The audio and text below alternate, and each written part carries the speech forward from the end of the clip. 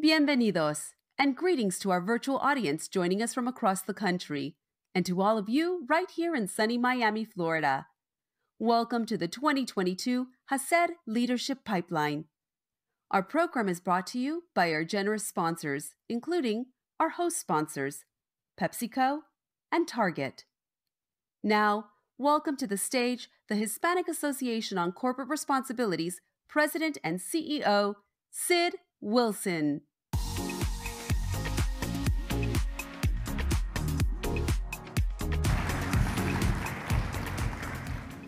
Buenos días, mi gente.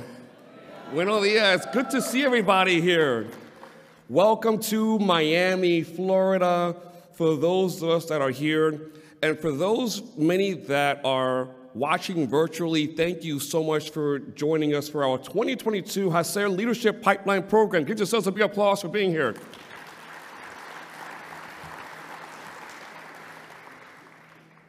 How was last night? Wasn't it awesome? Yeah. Again, it was a great reception. Hope everyone continues to network with each other, and make sure that you're sharing your experiences on social media. And when you do, just make sure you use that hashtag HACRLPP22. HACRLPP22. Let's let the whole world know. And for those that are watching virtually, share your experiences virtually as well, because our virtual attendees will also be participating. And throughout these next 2 days, you'll get a chance to ask questions of the panelists, and so will those virtually as well. So we're really excited about that. We're so excited for you because, as I shared last night, the HACR Leadership Pipeline Program is all about you. And what can you do to rise up the ladder within your companies? Every single one of you that is here, you're here because you're the chosen ones at your companies who are here as opportunities to move up the ladder. So we're so excited for all of you that are here and for the many that are here virtually. Our HACR Leadership Pipeline Program, as with all of our programs at HACR, are made possible thanks to our sponsors. And we're so thankful to our two co-host sponsors, PepsiCo and Target. Give our co-host sponsors a big applause, and thank you for being co-host sponsors. You know, we have a great lineup today and tomorrow. We encourage you to participate and listen closely because we have some great topics that I think are going to be incredibly helpful and supportive as you think about your pipeline up the corporate ladders at your companies. We'll be discussing branding, which will be coming up next after as our kickoff session, ERGs, when you're the only one in the room, which I can tell you that many of us have had that experience. I know I have as an Afro-Latino being in these rooms. And also just thinking about your overall strategies. So we're super excited for just the many sessions today and tomorrow. We have a great luncheon speaker today. You don't want to miss David Ruiz. His story is absolutely incredible. So we're looking forward to that. So let me also just again thank also our virtual attendees. We have hundreds of people that are watching virtually from coast to coast. So hello, mi gente. So who are watching virtually. And lastly, I encourage everyone just to continue to network with each other. It's it's great to be back in person. It's our first leadership pipeline program in 2 years, and we're really excited to be together, continue to share, whether it's on LinkedIn, Twitter, all the social media posts, share business cards too. And that's old-fashioned, but we still do business cards too. So those are some great examples. So with that, let's get started. I want to bring up representing our first co-host sponsor, PepsiCo. She is the Vice President of Sales, and please welcome Anita Price. Thank you.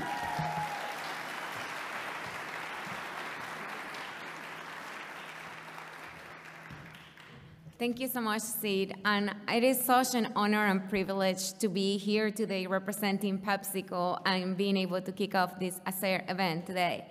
So I hope all of you are doing really well.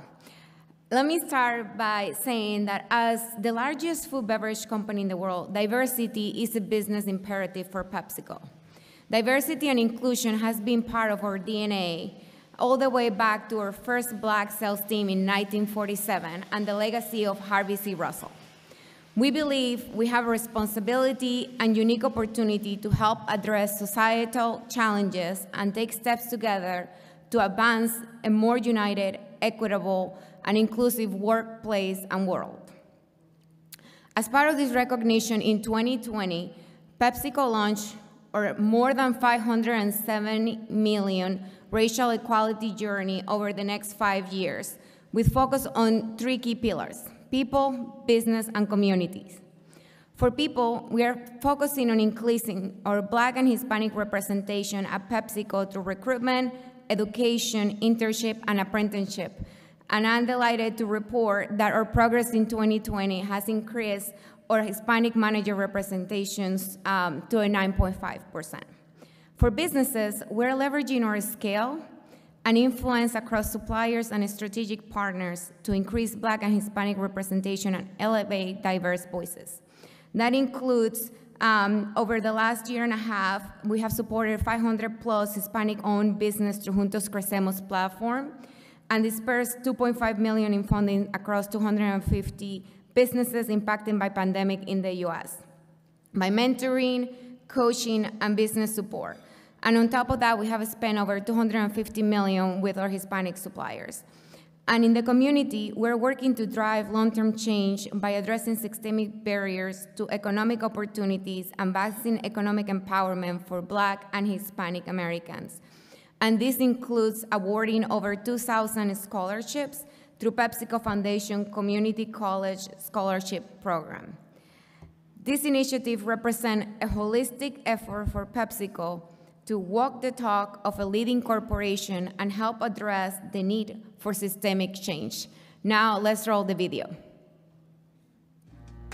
In 2020, we launched our Racial Equality Journey Hispanic Initiative, a more than $172 million set of commitments over 5 years to uplift Hispanic communities and businesses and increase Hispanic representation within PepsiCo while helping to dismantle long-standing racial barriers. Year 2 in our 5-year journey, and we're proud of the progress we have made across people, businesses, and communities. For our people, we increased our Hispanic managerial representation to 9.6% and added 31 more Hispanic associates to our executive ranks. For businesses, our Jefa-owned campaign celebrated Latina-owned small business owners, elevating their economic impact and valuable contributions to communities far and wide. As we commemorate 40 years of our supplier diversity program, we're proud that we have spent more than $250 million with Hispanic suppliers in 2021. And for our communities, we expanded the reach of our community college scholarship program from 11 cities to 20 cities across the U.S. I'm so honored to actually inform you that you have been selected as one of our PepsiCo Foundation Smile Scholarship recipients this year. Seriously? Through our SMILE program in our 2nd year, we awarded 25 scholarships for students transitioning from 2-year to 4-year colleges and universities. And finally, our Team of Champions program, which supports Hispanic and Black youth gain access to the game of soccer, supported 19,000 athletes and coaches across the U.S. and helped 20 student athletes through the Access U Recruiting Mentorship Program, helping to build the next generation of scholar athletes. Our progress is made possible by our associates who passionately work to deliver against our goals. We're committed to continue this journey and catalyze positive change for our people, business partners, and communities.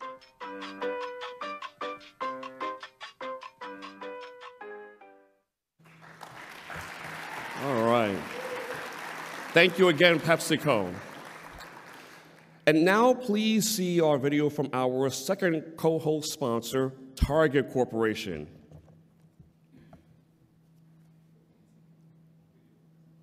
We are never done. Never done seeing, never done building, never done listening to that little voice inside your head that says there is always something more to do and we are always better when we do it.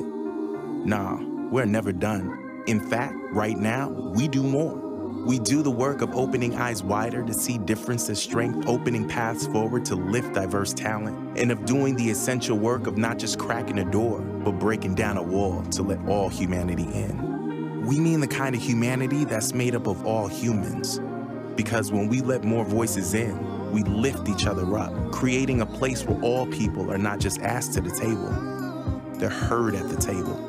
Let's do all of that and more to realize the power of community and redefine what our job really is. A purpose shared, a promise kept, and a true reflection of the people that we love to serve every single day. Ready? Let's go. Please welcome to the stage HACR's Vice President of Strategic Engagements and Initiatives, Jai Vargas.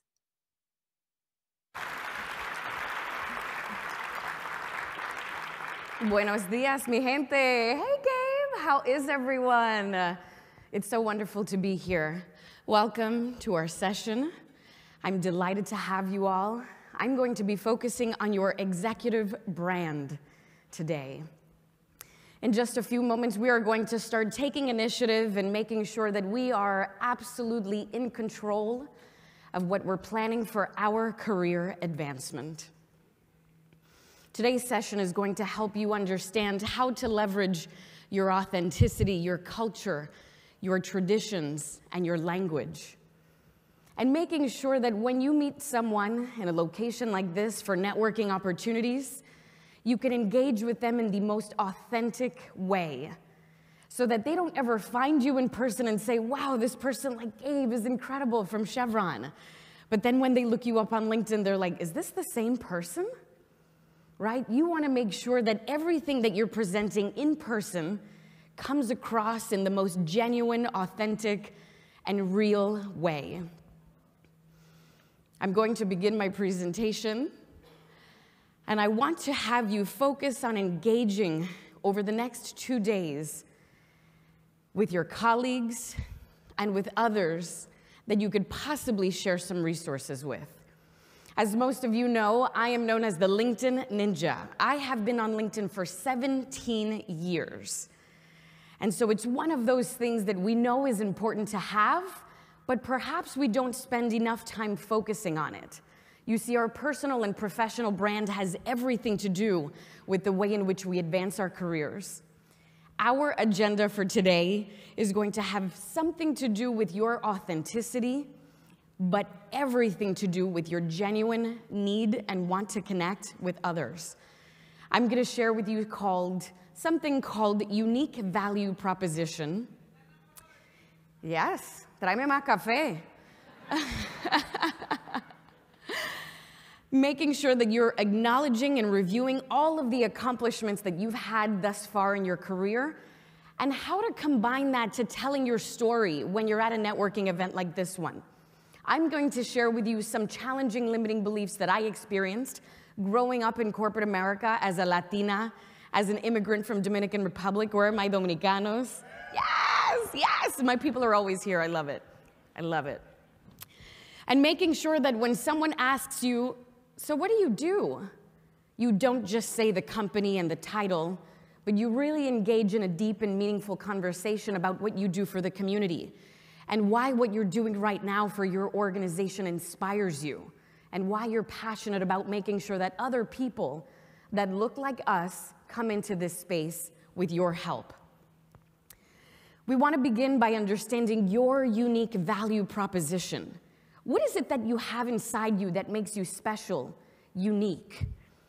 How can we leverage what we hold internally, our skill sets, our characteristics, to be able to set ourselves apart from the competition, right? Making sure that if you're sitting amongst a room full of other attorneys or accountants or sales managers, that you can raise your hand and confidently say, yes, we share the same experience and skill sets, but this is what makes me unique and different.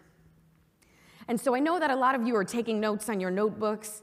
Make sure that you're writing down for yourself. What are some of the ways that it makes me unique and different?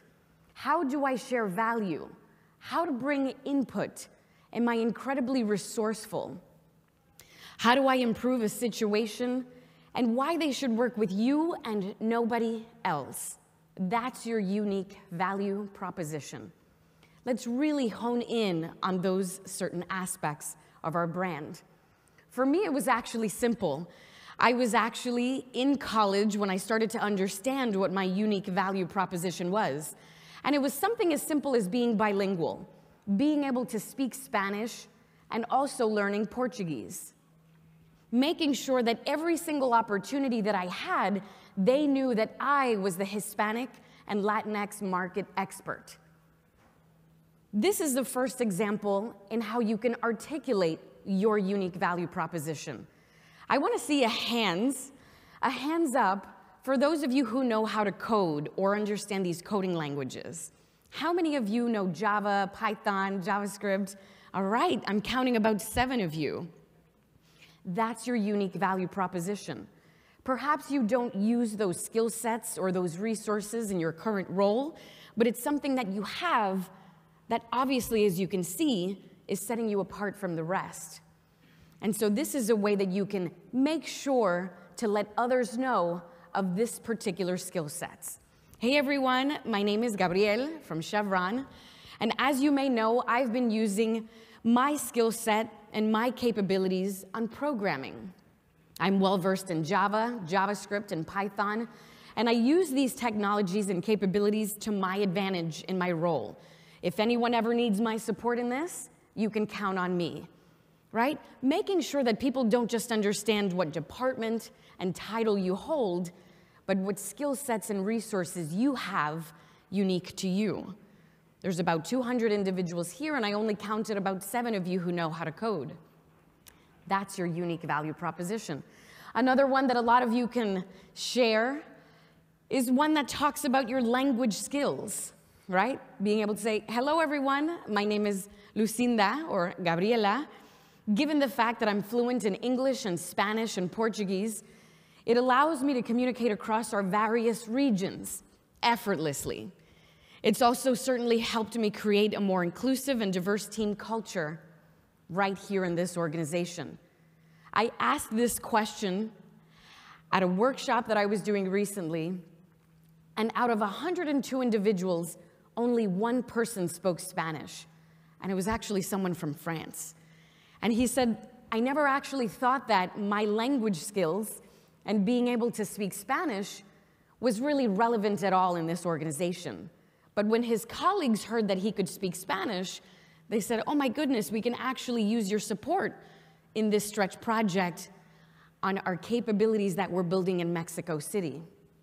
And he was like, my goodness, I had no idea this was a unique value proposition that I could share amongst my organization. Another example is if you've just completed the Leadership Pipeline program or a mentorship program. And when you're introducing yourself in a new organization or department, you can say something as simply as, hey everyone, my name is Tomas. I recently completed the Bank of America mentorship program here, and I received an incredible amount of leadership skills and advice on navigating my career. I'd love to share this with someone who's interested in learning about what I learned in that mentorship program. How many people are here from Bank of America? Raise your hand. Yes, thank you for being here. You're incredible supporters. And so after I've given you these examples, I really want you to start thinking about what is it that makes you unique. You think that because of your name, people assume you probably know Spanish. There are many of us that hold other unique value propositions. What are they? Does anybody here know American Sign Language? Raise your hand. Or say something, because I can't see because of the light. Nobody. Wow. That's interesting. I always have at least one. And if you're interested in learning a new skill set, which you should, I highly, highly recommend you beginning to learn American Sign Language, because there are so many people with different abilities and learning disabilities, as well as hearing disabilities, that need our support in making sure that this is a more inclusive place to work. When you take control of your career, you have to first do an assessment. When you want to change the way that you see yourself evolving within an organization, the number one thing that you have to understand is what I've done currently and what I've brought to the table up until this point in my career. And so I want you to think of any certifications that you've recently completed over the last 3 years and ever in your career.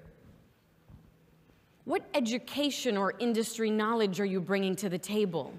Is this reflected on your LinkedIn profile, your volunteer bio, your executive bio, your resume, your internal talent profile? And when I talk about diversity, I'm not just talking about ethnicity and race. I'm talking about neurodiversity, diversity of thought, perspective, experience, language, communities, different countries and cities that you've lived in. You see, when I do presentations like this, I always get from organizations, Jai, before you start, I just want to say we're not a very diverse organization. And I stop them right there. Because when you ask enough and the right questions, every single person is diverse. Because when we talk about diversity, it's not just race and ethnicity. It's all of these other identities that we carry, as well as intersectionalities that we hold. And so I always make sure to, have others understand that when we talk about diversity, they aren't left out because they're not a person of color, right? Every one of us is diverse. Think of ways in which you are diverse, and not just because of where you were born or where your parents or grandparents were born. Have you ever received an award or recognition? Do you know some technology programs and platforms like Trello, Asana, Slack, Miro? If you know those, you have to write those down. Because as you can imagine, not everyone has this skill set. Have you been given an opportunity to lead and manage others, even if it was just the summer intern or a fellow? Making sure that you write down those opportunities and stretch projects so that you can start building your case on how are you the most unique candidate for this new opportunity. Once you understand what you've accomplished and achieved year to date, as well as throughout your entire career, and you've updated your resume, your LinkedIn, your internal talent profile, your executive bio, your volunteer bio, step number 2 is understanding what new skill sets do I need to learn so that I can better position myself for the next best opportunity. If I want to be CTO or CMO or CDO or even CEO, which I hope you do, what are the certifications, the courses, the degrees, the conversations, the conferences, the panels, the podcasts that you have to be featured in as a subject matter expert so that you can position yourself for your next career move, whether it's at Toyota or at Bank of America or at PepsiCo? And if you have no idea where to begin on honing in on a new skill, here is a list from a survey that LinkedIn recently published. They asked thousands of organizations, when you are hiring new talent, please tell us what are some of the most important and valuable skill sets that your talent managers are looking for in individuals. The number 1 talent and skill is resilience and adaptability. Obviously, because of everything we've been through over the last 3 years, COVID, mental health, burnout, stress. The next one is, of course, digital fluency. They want to make sure that when they bring you on board, they don't have to do too much training around WebEx, Teams, Trello, Slack, Asana, all of these platforms that we have to build resources and resilience around understanding and pivoting to. My favorite is communication across remote teams, and most importantly, emotional intelligence. How many of you have taken a course on emotional intelligence? Raise your hand. Quite a few of you. Fantastic. I also want to give a shout out to so many of you who are watching from Merck Pharmaceuticals. I know that 2 weeks ago, you all took a session with Ellen Burtz-Cooper on emotional intelligence. She is the subject matter expert. And a lot of you know that being able to hone in on not just your emotions, but others' emotions, and making sure that you still maintain the integrity of the difficult conversation you're having to eventually land on the goal is being emotionally intelligent. There's other skill sets that I want to challenge you on learning, and ones that I'll add as well. We have a couple of months until the end of the year. I want to really challenge you on making sure that you select 2 or 3 soft and hard skills to invest your energy, your time, and your money in learning.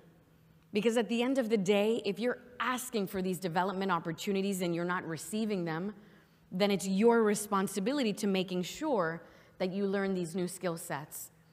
Because you don't ever want to be in an opportunity or a position or a situation where you're up for a new role, you've been doing accounting for 16 years, but they're looking for someone who can manage accounting with digital fluency using this platform or program. And you're thinking to yourself, oh my goodness, I didn't get the role because I didn't know that platform? And they got someone externally to fill the role that I've been doing for 16 years? It's always about evolving and honing in on new skill sets. One of my favorite ones is confident public speaking. How many of you have ever attended a Toastmasters session? Raise your hand. Fantastic. I had a public speaking coach for many years that helped me be a little bit more confident in the way that I'm delivering my message. There are also individuals out there that challenge themselves by attending Toastmasters, making sure that they hop on YouTube, open up a podcast, and learn through those routes as well. But at the end of the day, it's really your personal responsibility to making sure that you're managing your career advancement. Who here has ever hired a public speaking coach? Okay, I see one hand. Oh my goodness, I don't see any over here, just one. Fantastic. In a few minutes, I'm going to ask you to share and elaborate a little bit more about your challenges or your journey in professionally branding and communicating and articulating your career. So I hope that you all have a couple of questions in mind so that you can take control of how to change the narrative in your advancement. I want to share with you a small story, some of my personal challenges and limiting beliefs. You see, when I immigrated here from Dominican Republic and grew up basically in New York City, Washington Heights, and New Jersey, I started finding mentors when I entered the corporate workplace. I was actually really lucky in making sure that I had people around me within those workplaces that were guiding me, spending time with me, and advising me on how to write that email or sleep on it so that my emotions don't get the best of me, and making sure that I have the right people in my corner advising me on how to have those difficult conversations with my manager, because I've had many in my career. We talk a lot about authenticity, bringing your best self to work or your whole self to work. I think the more appropriate term is your best self to work. But you see, I was never able to really understand how to be my most authentic self when I entered the corporate workplace. Because every single opportunity that I had when I was really young, entering corporate, was always traditionally white, traditionally male, and it was a very certain type of culture. When I walked in with my bright red dress or my yellow dress and all of my Latina-ness, I felt like a fish out of water. I was working on Wall Street, I was working in automotive, I was at Mercedes-Benz, and all of those organizations, I didn't see anyone that was as vibrant or as colorful or as Latina as I was. So for the first couple of weeks, I started feeling a little bit uncomfortable. People were challenging me, and I was feeling that imposter syndrome of I wasn't looking the part of success that they were traditionally thinking. I wasn't sounding the part of success that they were traditionally and historically used to. And so really the people around me made me feel like I was a fraud, like I didn't know anything about the automotive industry. What does this girl know about finance and Wall Street and money? And once I really understood that I wasn't there to compare myself with an economist or someone in finance, I was here to be the subject matter expert in the Latinx and the Hispanic market, making sure that I was delivering research and studies on multicultural marketing so that our community that speaks Spanish and Portuguese is being thought of when these cars roll off the line. Making sure that when we impact our communities with those financial products, it's in our language. And not just in our language, but it's the tone and the colors and the people and the images that are reflected in those brochures. That's where I was a subject matter expert. I started to feel extremely uncomfortable being my whole Latina authentic self. And so what I started to do was actually change myself to be able to fit in. I started telling people, no me hables en español en el trabajo. Don't speak to me in Spanish. I just want to fit in. I want to look like them. I want to look like one of the boys. And so I started changing the way that I was showing up. I started blowing out my curly hair. I stopped wearing my red lipstick. I stopped wearing my bright pink and yellow and green and red dresses. And I started distancing myself from the Latino ERGs because I wanted to emulate the story of success that I was seeing in the corporate boardroom, that I was allowed to peek into every once in a while. And so I started changing the way that I was showing up. And for a while, it felt good. I was finally being invited to Capitol Grill with the boys. It was a good feeling. I felt like I belonged. But you know what didn't feel good? Every time I stepped out of those doors and into New York City, having conversations and creating programs for Latina professionals and women of color, I felt like a fraud then. When they would say, this isn't the same Jai that I met at that financial literacy program. This is the Jai that we want to see here in the Latina community. This is the Jai that brings the spark and the fire and the expertise to what women and Latinas need now. This is who we need as a champion for our community in there. And so I did a switch again. I think that we are allowed to evolve and pivot into our most best self. Sometimes it's not our whole self.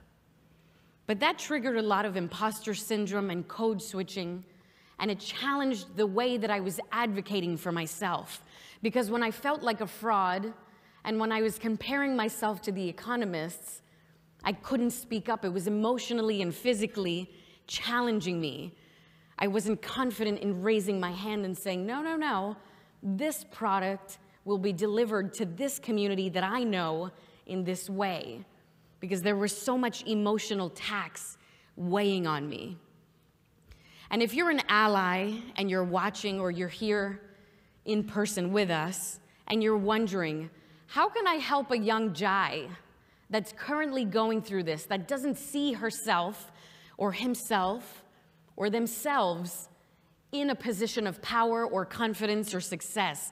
How can I make sure that that individual is their best self at work and brings in their language and their culture and their food and their curly hair and their red dress and their traditions and their red lips? It's making sure that you as an ally, you as an advocate to our community, the LGBTQ community, the disability community, all of our communities, the represented ones especially, are heard and thought of. If there's ever an opportunity for you to literally give up your seat on a panel because the panel is entirely homogenous, that's what I want you to do. You need to be like, I'm sorry, time out. Why are there all people that look like one type on that panel?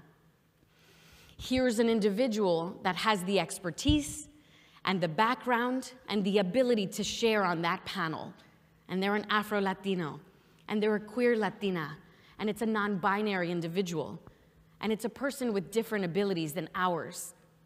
It's your opportunity, your privilege, and your challenge to be able to make sure that we are represented everywhere. And when we mean we don't mean just our community. It's all of our communities. Making sure that you practice equity, not always equality, because if you're giving someone the same exact opportunity in the workplace, it may not work for me because of my different abilities. It's making sure that you join other diverse conversations and other ERGs so that you can say, oh my goodness, there's somebody here who's hard of hearing or speaks a third language or a second language that can't keep up with the conversation. Now I know that I need to turn on closed captions every time I begin a meeting. That's being a more inclusive leader. And making sure that when you hear bias or discrimination in a conversation, you are an upstander, not a bystander. Not taking the back seat and being like, bueno, there was a vice president in the room y él no dijo nada, so I'm not going to say anything because that person, it's probably their responsibility to say something to that person.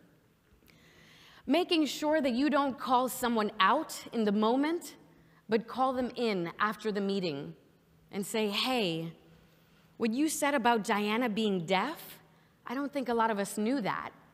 I know that you were well-intentioned and you wanted us to turn on closed captions, and that's really important. But the way in which you shared that in the meeting, it didn't make me feel good for Diana. Making sure that you don't cancel people because you're assuming they had ill intent and they're making these microaggressions just to make you feel bad. No, that's not how we operate.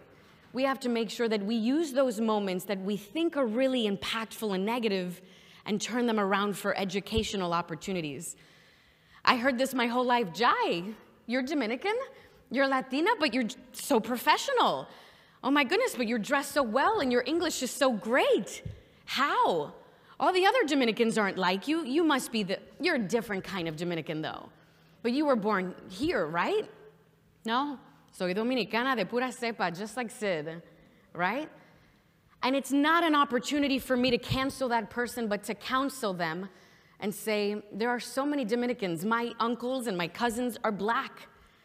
I have nieces and nephews that have blonde hair and blue eyes. We are so diverse, and I'm so excited to introduce you to Mangu and Mofongo. Let's go to the Heights, and let's hang out. We'll go dance bachata, and I'll show you that this is what Dominicans look like all around the globe, right? It's not an opportunity and a position for us to say, oh my goodness, that person should know better. They said that to me in front of everyone on purpose. No, that's not who we are. We're better than that. And I want to double tap into the code switching because I know many of us do it, and it's absolutely okay for us to code switch. It's that opportunity that you have or you take to be a culture add and not a culture fit. I don't want you to do what I did walking into corporate America and in finance and automotive and changing and forgetting your Latino-ness and your Latina-ness and being confident in showing up and sharing your traditional values and your food and your culture and your dances, right? Making sure that you don't throw on that suit and you fit in and you keep your head down and you're really humble because it's something that we heard. Calladita te ves más bonita. Keep your head down. Don't challenge your manager. Don't ask for a raise. Be thankful you even have a job. You have benefits. How are you complaining? I heard that. I never like to assume that anyone else did in my community. I heard that growing up. But it's making sure that we break out of that and saying, no, no, no, I'm going to come in my best self. Maybe not my whole self, because there are parts of our personalities and our lives that maybe aren't suited for corporate America. Maybe we're not ready to disclose, have we been evolving or transitioning? Maybe certain parts of our identities aren't ready for our workplace, and that's okay. They never have to be ready. I want to challenge you to understand how others perceive you. But first, we have to begin with understanding how you perceive yourself. And so throughout the next 2 days, I want you to write down 3 words or phrases that describe who you are as a professional. Are you a strategic thinker? Are you incredibly resourceful? Are you very talented in using technology? And the next step is asking your colleague or your manager.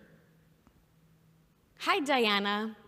I'm working on my professional brand, and I was wondering, can you send me 3 words or phrases that would describe me as a professional by the end of the day? I'm working on my brand. I'm creating a strategy to take control of my career advancement. I'd love to get 3 words or phrases that you would use to describe me. The idea here and the opportunity is when you write your 3 words and phrases down, do they match those other words that you received from your colleagues? And if there's a very big disconnect, you have a challenge.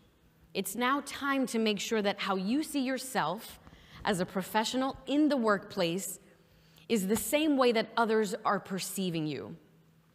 And every time that you raise your hand is an opportunity for you to say, hey everyone, you know, I love coding, I'm incredible at Excel, I know how to do VLOOKUPs. I don't even know how to do that. I just always mention it because there's probably somebody in here that knows how to do that. But making sure that you tap into those words that you chose for yourself, training other people to use those words when they're speaking about you in a room full of opportunities.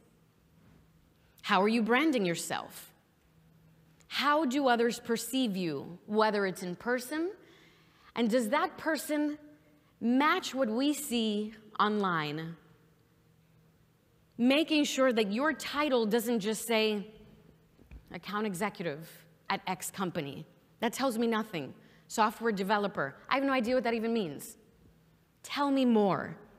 Javier is the hype man for the top automotive brand in the world, Toyota Motor North America. Verified storyteller and marketer, and an advocate for equity and inclusion.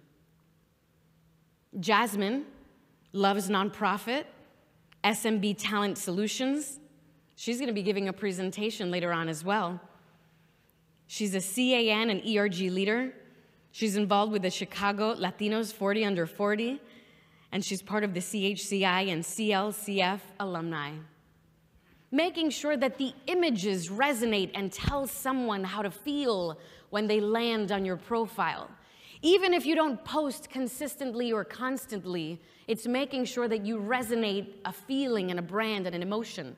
And if you have no idea where to even begin to talking about yourself, here's a formula that I've developed on how to talk about your story. When someone asks you, what do? You start all the way from the top, you as an industry professional.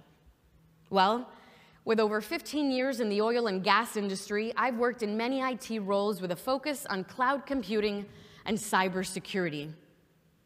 And then we go deeper into what you exactly do at Chevron. Currently at Chevron, I lead the IT program strategy on cybersecurity. And then number 3, the reason why I'm going to engage with you on LinkedIn, the most important paragraph that you'll have is what you're actually doing for the community and why I would care. I also sit on the Latinx and Energy Community Board locally in Houston, and I work specifically with young women of color, making sure that they enter this industry. And then last but not least, your call to action. Everyone needs to have a call to action. Whether you're selling Girl Scout cookies or fundraising for St. Jude Children's Research Hospital. And if you have no idea what your call to action is, it should always be to help your organization find more diverse people, individuals to work there. If you or someone you know is interested in working with me at Chevron, please feel free to review and apply to our open roles. We are invested in building a workforce that's as diverse as our communities. And then you drop in the link to the Chevron LinkedIn job site. And if you have no idea where to begin even posting, I challenge you to focus on just 3 core topics. Post consistently, and when I mean consistently, I do not mean every day, unless you're posting about HACR and using our hashtag, please do. You're gonna win a book and something really great as well. And engage with your audience. What do you wanna be known for? If I'm assembling a panel discussion and I need diverse individuals to focus on Latinos in technology, do you come top of mind for me? What are you interested in teaching people? What do you want to be the subject matter expert in? And I have news for you, it has nothing to do with your organization. It's you as an individual with your own personal and professional brand. I want to see how you all manage your work life at Merck, at Toyota, at Chevron, at PepsiCo, at Bank of America, at Microsoft, at IBM. Making sure that when you're posting, it's from the perspective and experience that you are going through. And you just happen to be working there, right? And they are supporting you. When you add me on LinkedIn, I only post about community building, Latinas, women of color, diversity topics, and our achievements and accomplishments. You'll only see me posting about that. My brand is very specific. Here's an example of that post. I said, last week in Davos at the World Economic Forum, I had the unique opportunity to speak on how reskilling might lead to gender parity in the future of work. My fellow panelists has some incredible insights, ideas, and strategies to share. If you're interested in watching our panel, I will link the video below. Thank you to the Female Quotient, their team, and its incredible leader, Shelly Zalis, for the continued support. I tagged HACR, I tagged all of the other panelists and their organizations, and then I used hashtags. And when people began to comment, I was replying and engaging. If you're wondering to yourself, I'm posting, but nobody's engaging with me, that means you're not connected to the right people who care about what you're posting. That means you have to do a complete overhaul on who you're connected to. That means that your strategic networking online has to be refined. If you're interested in taking the next step and making sure that you challenge yourself, do something differently, invest your time, money, and energy, here are some resources that I use.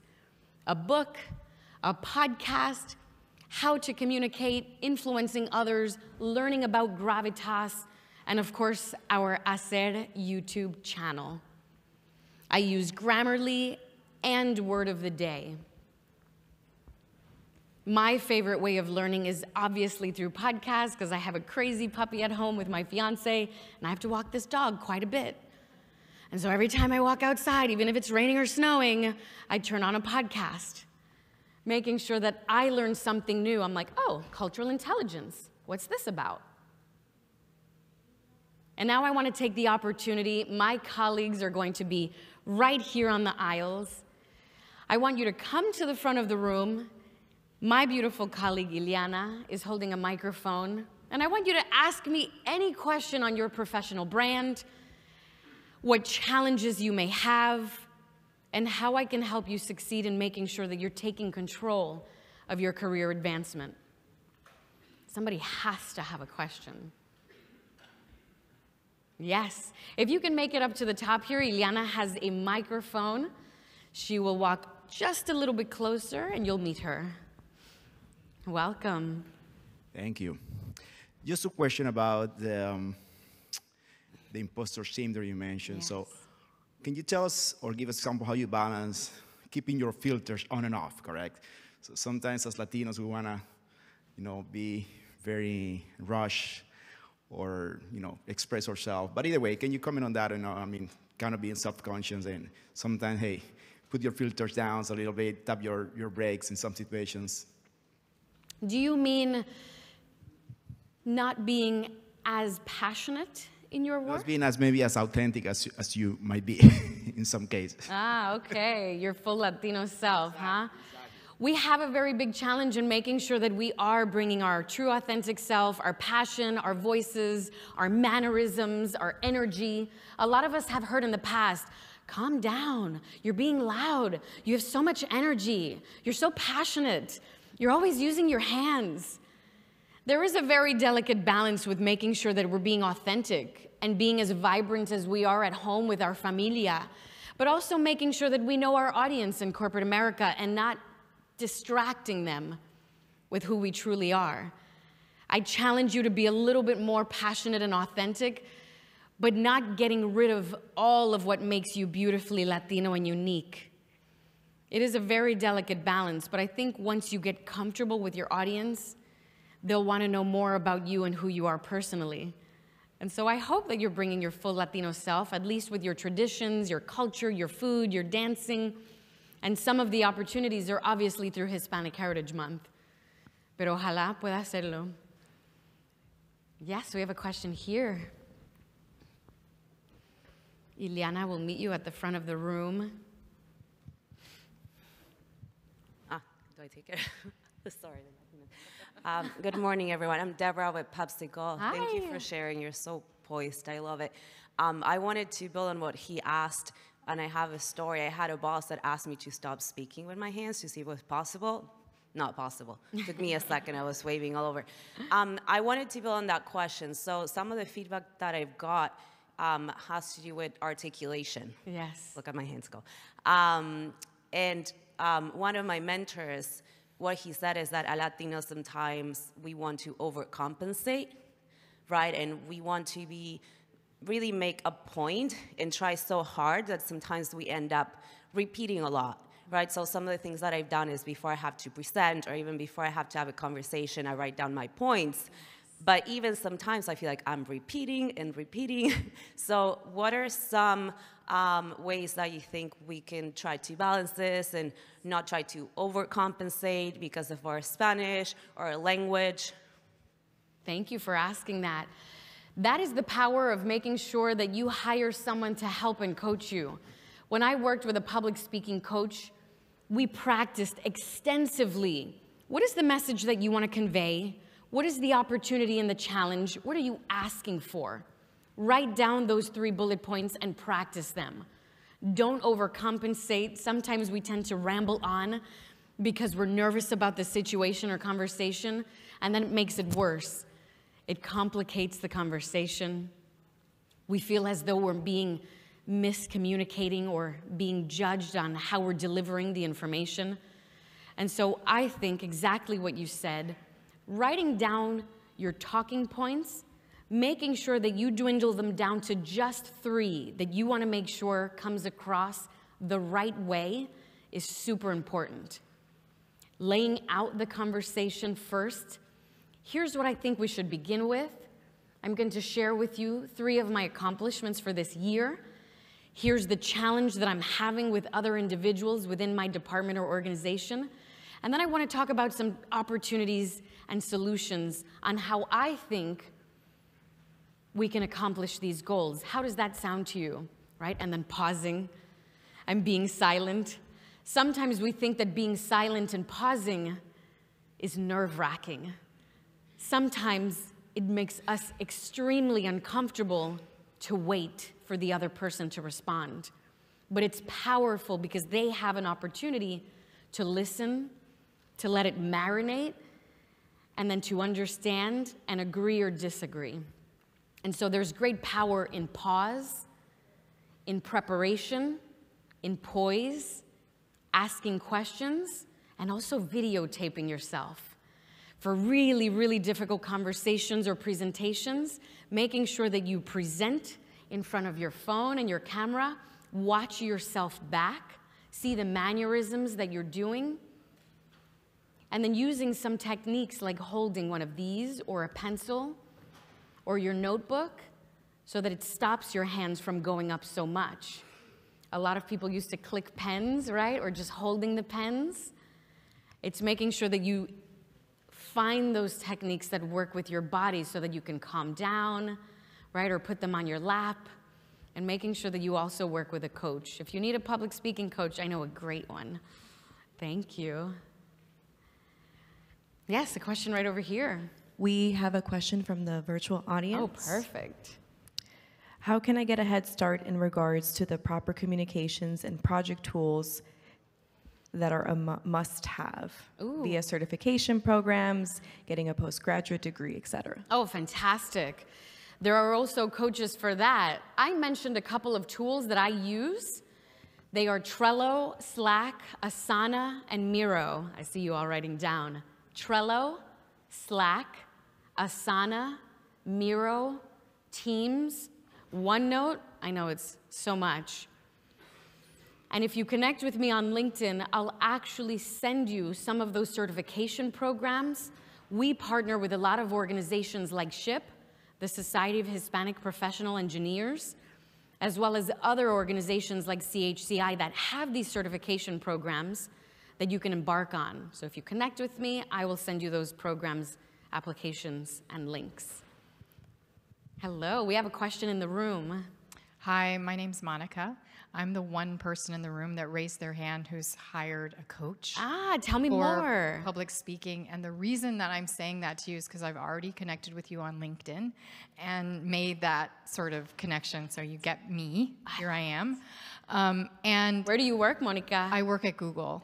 Fantastic. And the question I have for you is, how do you handle pivot careers in your own branding? Oh, I love that. Thank you for asking that. So many of us have been challenged most recently to do something different that inspires us, that taps into our passions and our purpose, and hopefully it delivers a profit.